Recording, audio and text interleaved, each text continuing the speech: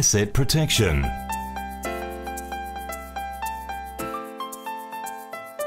When you get your building permit, start planning to keep everyone safe. Public property like footpaths, nature strips, curbs and trees are protected. If you don't have the right safety measures on your site, you can get a fine and still have to clean up. Part of your preparation for building or renovating on your property is to apply for an asset protection permit from Council. Council can advise you in planning your building project so public areas near your building site are protected.